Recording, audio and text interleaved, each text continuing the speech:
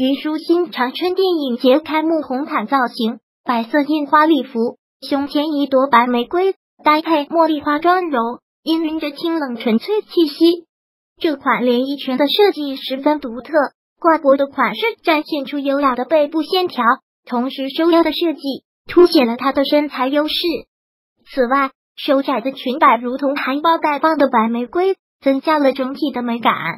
虞书欣走到今天用了7年，在一档综艺节目1年级里，她追着导演说配角也可以，死尸也可以，我们可以互相成就。实在不行配角也可以，配角也不行，当死尸也可以。今天和冯小刚导演走在一起，他从来不是幸运，是努力。虞书欣凭借电影《非诚勿扰3》跟冯小刚一起走的。采访时，冯小刚对虞书欣给予了很高的评价，初期选角的时候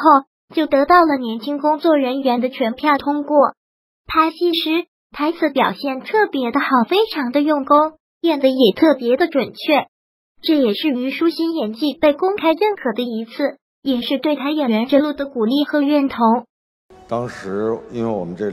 电影里有一个年轻的一个角色是重要的角色，所有的年轻的工作人员投票全部把票投给了虞书欣。拍戏的时候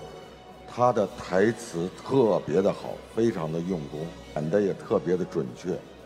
我觉得非常非常好。从娇气小姑娘到现在得到大导演的肯定，95花里虞书欣算是在这次电影节里崭露头角了。撕掉花瓶、空架子等标签，